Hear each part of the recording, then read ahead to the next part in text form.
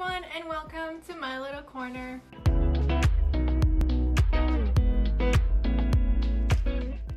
So recently I found this book on Amazon and I was intrigued right away. So this is the Harry Potter Crafting Wizardry, and it includes over 20 DIY crafts. Now, you know I'm crafty. I used to do so much DIYs in this channel and I kind of stopped doing it, but I thought it would be fun to make some DIYs from this book. So the DIY that I chose from this book to do today, and I already bought all of the materials I needed, is this Patronus Charm lighted shadow box. Now this looks amazing. I really wanted to do it myself. Now, one thing that I have to mention about this book, while I was skimming through and selecting some DIYs that I wanted to make, some DIYs require a different skill level, but most of them do require a more advanced level of DIY. So I guess if you're used to doing stuff like that, it might be easier for you, but if not, it might be a little bit harder. Also, a lot of DIYs here, they require a lot of materials. Some of these things have like a long list of materials. So if you're not used to doing DIY and you don't have those kinds of materials, you're probably gonna have a long shopping list. Even though I already have like a lot of DIY general things, I still had to buy quite a lot of things. So yeah, just keep that in mind. So as you can see, there's a lot of really cool stuff here. There's even a how to make a Ollivander's wand box, and a lot of instructions on how to make those. A chocolate frog. As you can see, I already annotated which ones I actually wanted to do. There's also how to make parchment, some feathers. This one looks really cool and I might do it in a second video maybe. Some potion bottles. There's a monster book of monsters. Even a golden snitch. This one looks really cool too.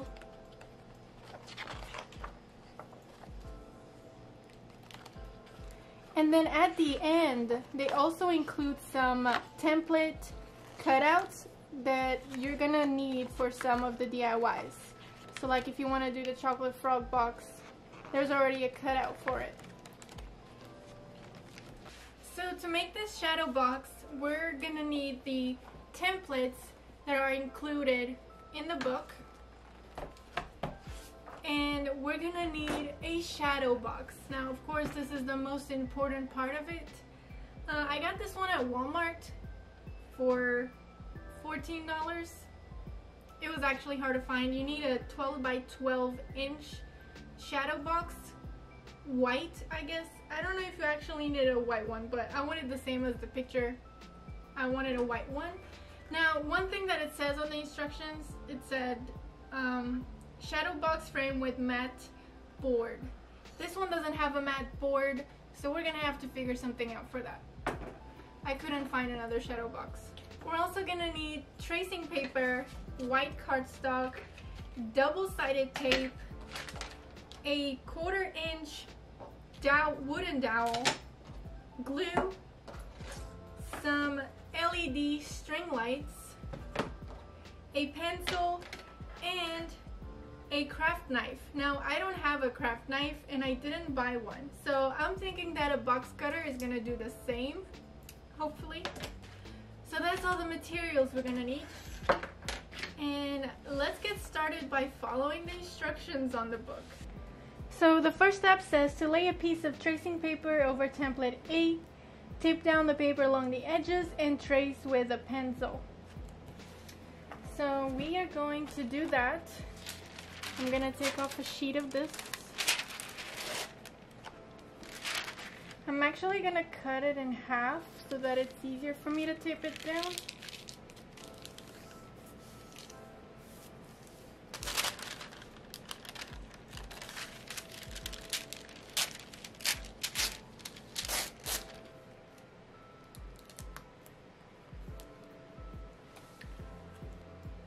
And now we just gotta trace it.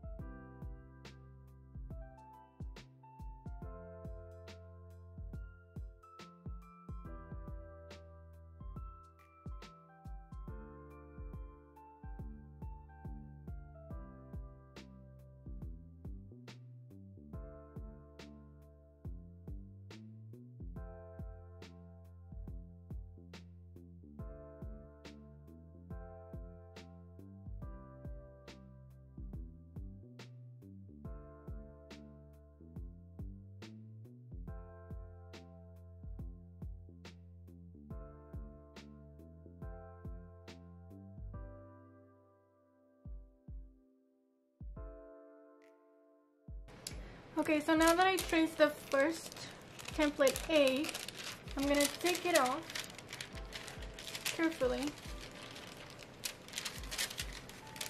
Okay.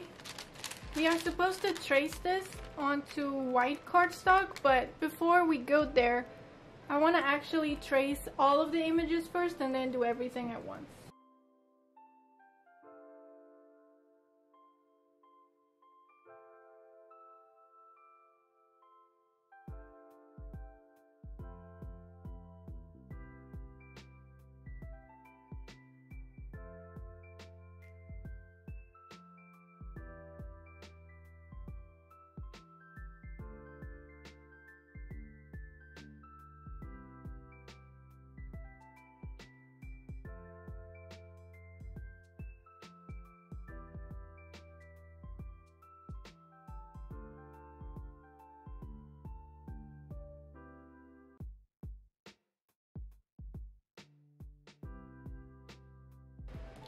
Okay, so now that we have everything traced, it says lay the tracing paper over the center of a sheet of cardstock and using a craft knife carefully cut out the template.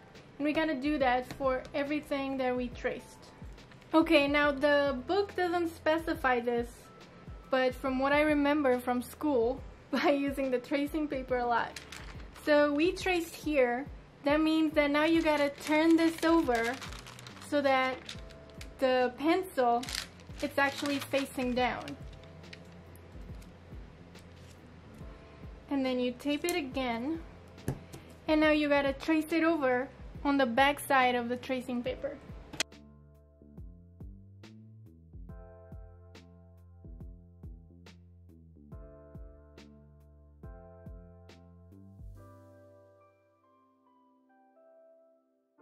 Two hours later. Okay, now the next step is to actually cut out everything from the white cardstock using a craft knife. I actually don't have a craft knife, so I hope a box cutter is gonna do the same job, hopefully. Although this is gonna be very tricky because this is very tiny. So this might be actually the hardest part. So let's just try to do it and see what happens.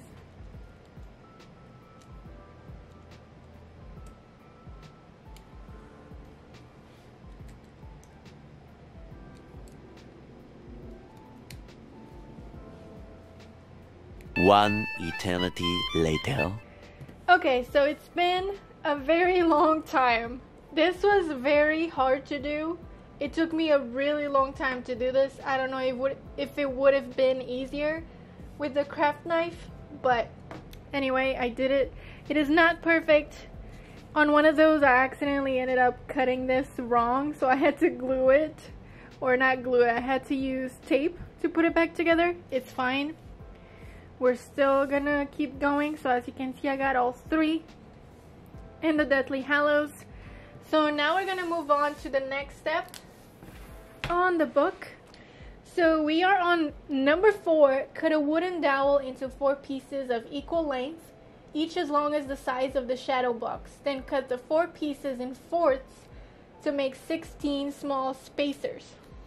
So I have the wooden dowels. Now the question is, how am I gonna cut these wooden dowels? What do you use to cut wood? I don't know if the box cutter is gonna work. We're gonna have to try something out. It says that the 4 parts need to be the length of the sides of the box. So I'm just gonna measure the sides, but I don't know if it should be here or here.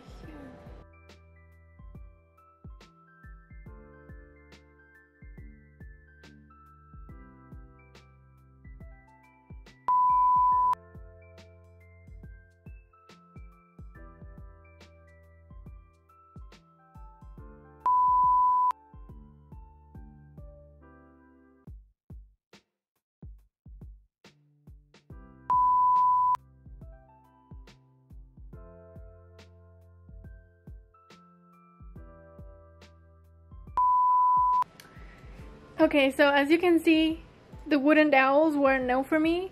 It's not working out because I don't have a saw. I don't have anything that is able to cut through this.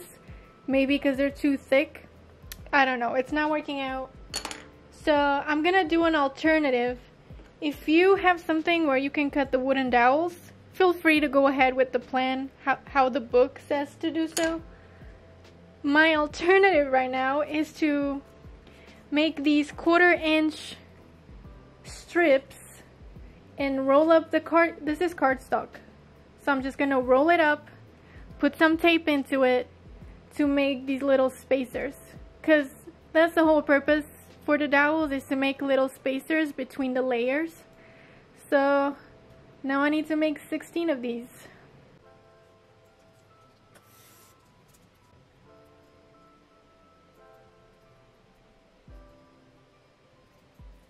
So I finished up doing 16 of these, rolled them up, and then I taped it together. Now the next step on our instructions says to tape 4 wood spacers to the back of each cut cardstock piece for templates A, B, and C. So I am going to do that now. I'm gonna try to use a double-sided tape. So this is the back, so I'm guessing that I'm supposed to lay them like this on each corner.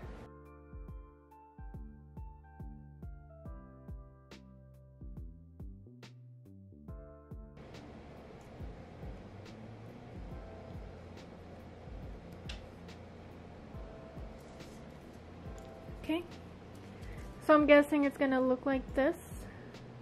Now the tricky part is I have to put 4 pieces on this.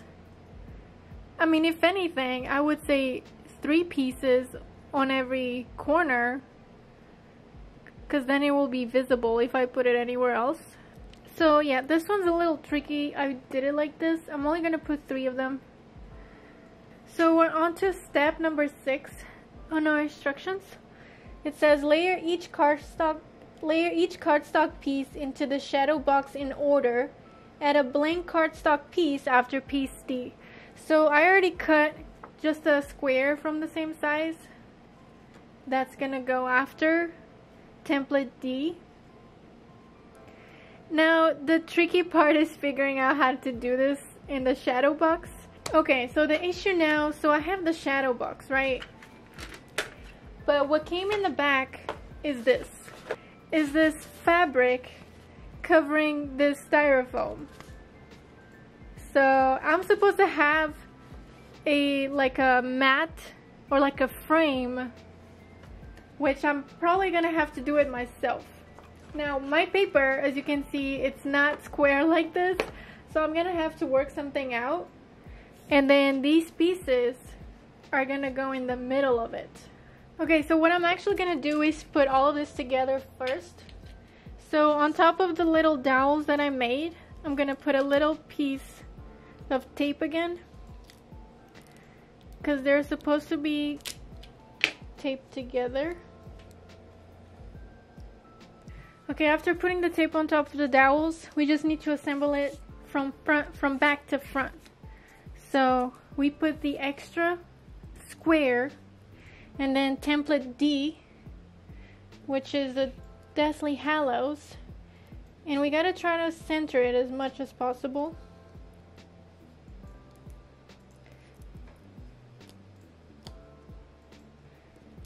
There.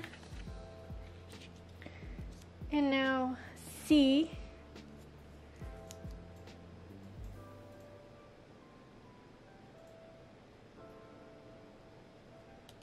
Okay guys, so I encountered another problem.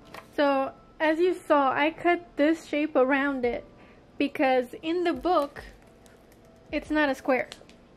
You see, all of these are squares, but this one just comes as a triangle. So I cut around the triangle. It doesn't say that it needs to be a square, but now I'm realizing it has to be a square. Otherwise, if I just put it here, this one that's supposed to go on top will just be right on top of the Deathly Hallows. There should be a space.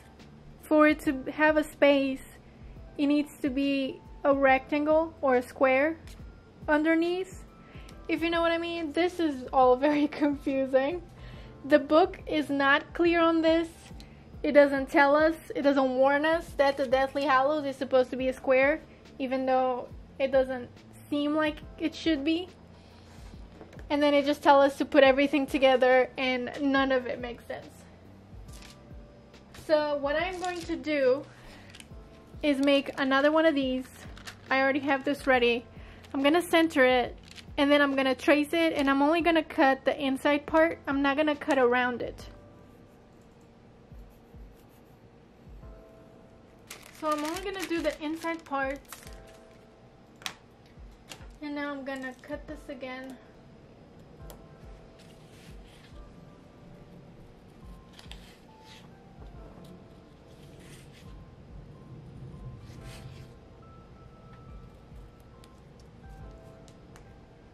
Okay, so I know I cut this. Isn't it like, it's not 100%, not even near, maybe not even 90%. We're gonna go with it, and I'm gonna put some dowels, or my paper makeshift dowels, and put it in the back, just like I did with the other ones.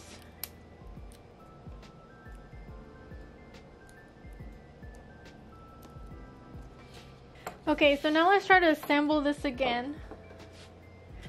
So we start off with the blank square and then put the Deathly Hallows on top.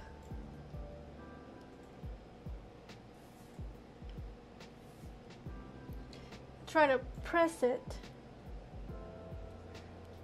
So as you can see, there's a space in the middle.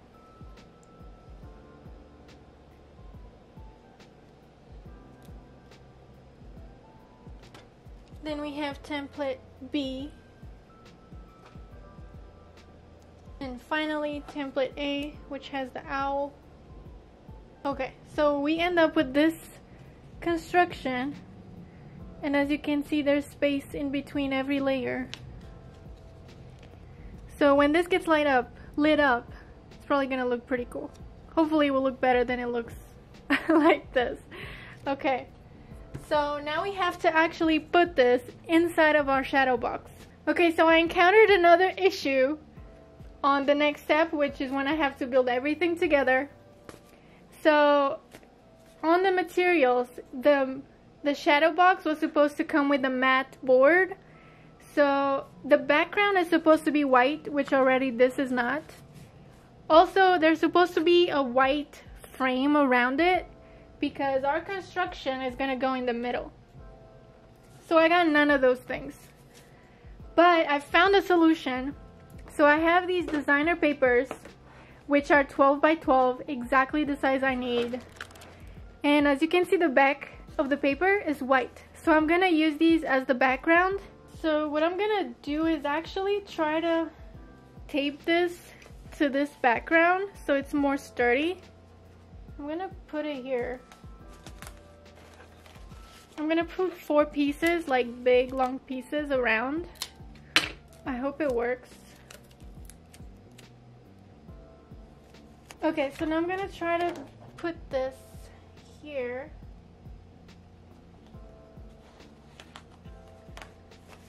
Okay. So that worked. So this is the background. I'm gonna need a frame. So this is gonna go in the middle.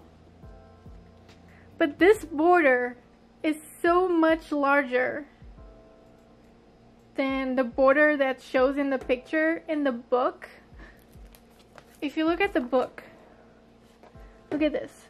You see this little border here? That is so much smaller than the size of this.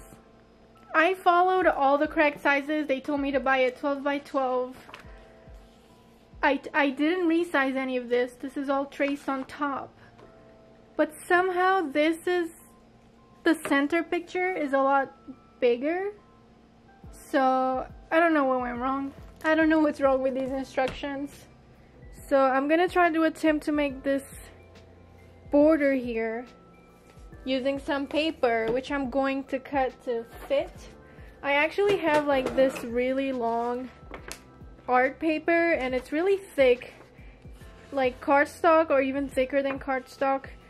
So I'm just gonna take one of these pages and I'm gonna try to measure and cut to fit the box. So it looks like the inside is 11.5. So let's try to cut an 11.5 square from this big piece of paper.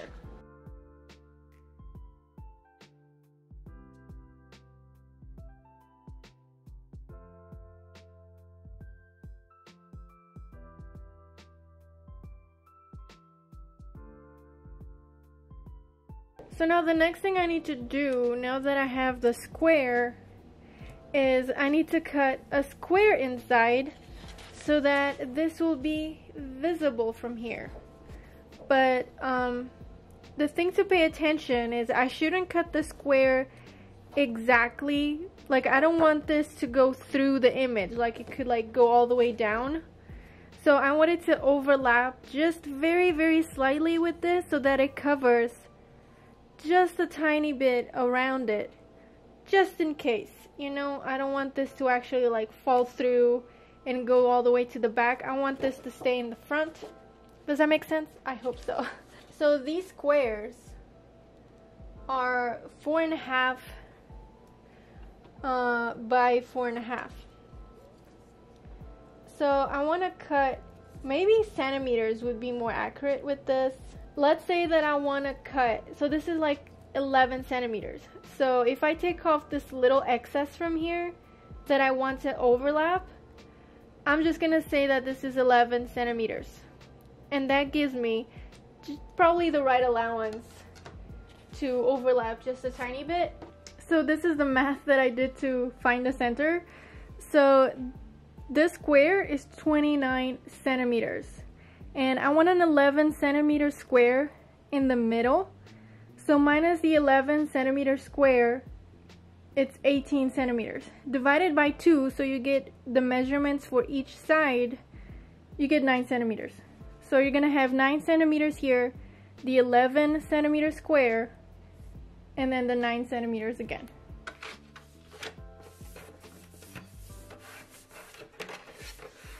Okay, so since it's really hard to center it in the back because the back is bigger than this one that goes inside, I'm trying to reverse center this.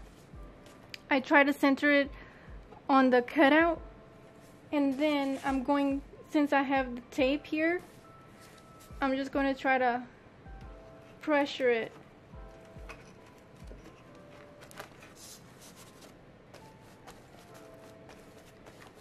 So yeah, it did stick, but hopefully it's in the right place. Okay, so the next thing to do is to adhere the LED strip to the sides of the frame. And yeah, we're gonna secure that with the tape. So I'm guessing that we're just gonna tape it around the sides of the frame here. Okay, so I'm having another pivot. So I bought these fairy lights slash string lights, but they're really long, as you can see. There's a lot to unroll here. These are 9 meters long. It's gonna have to wrap around endlessly. Luckily, I already had some string lights, and this one that I already had, as you can see, like it's just this. It's so much smaller. So I'm gonna try with this one, because it's gonna be a lot quicker and it's smaller. I'm just gonna tape it as I go. Maybe in the corners here.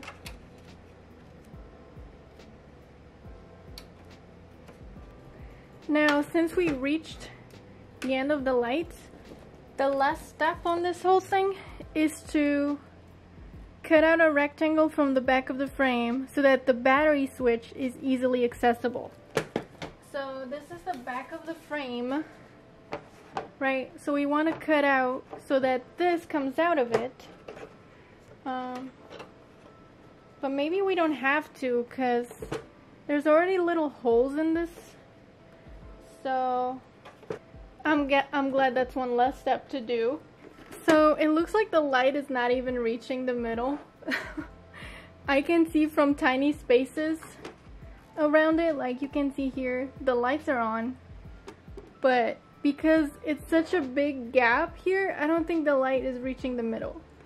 Okay, so I changed the batteries on this. And when I turn it on, it's a lot better.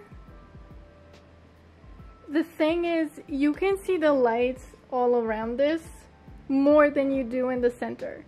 There's a lot of issues with this, for sure.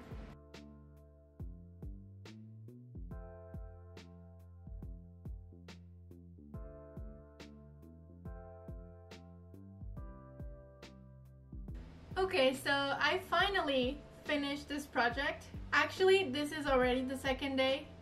To be honest with you, yesterday when I started this, I thought it was gonna take me like 2 hours. When I skimmed the instructions, it was like, oh, trace here and there, cut here and there, and then put it all together. Easy enough? Not so easy. It took me like a total of like 7 to 8 hours to do this. And I kept thinking, you know what, it's gonna be so worth it in the end. I encountered so many issues with this, and I think the major problem comes from the book, the instructions, the material list. Something is not right. So as you can see, when you look at this, something is off, right? The image is so tiny in such a big box. The end result is not the same as it is in the book. And I'm gonna keep showing you. This is what it's supposed to look like, and this is what it looks like.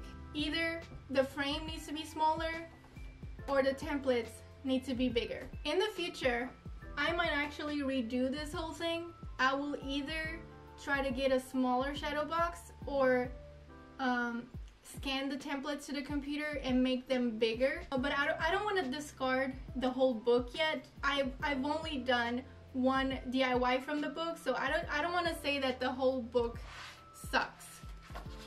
I might try to do other DIY crafts from here and see if maybe the only issue was with this specific craft. This is it. What do you think of it? When I light it up, I don't think you can even see anything. So, do you have this book? Have you ever tried to make anything from this book? If so, please let me know in the comments which craft did you do and if it worked. And also let me know if you would like me to make any more DIYs from this book. I will attempt them for you. So yeah, this is it for this video. I really hope you enjoyed it. If you did, please give it a like and make sure to subscribe, and I will see you next time. Bye bye.